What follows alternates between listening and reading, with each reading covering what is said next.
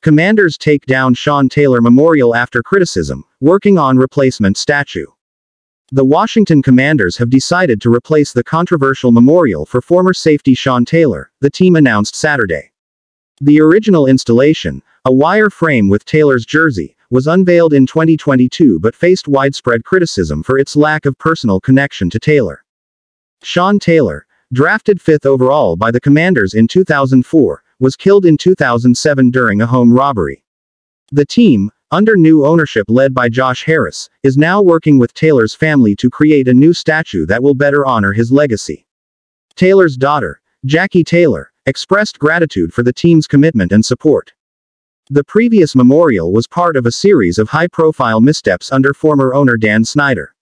The Commanders' new ownership aims to correct these issues and properly celebrate Taylor's impact on the franchise and its fans. No details about the new memorial's design or unveiling date have been released.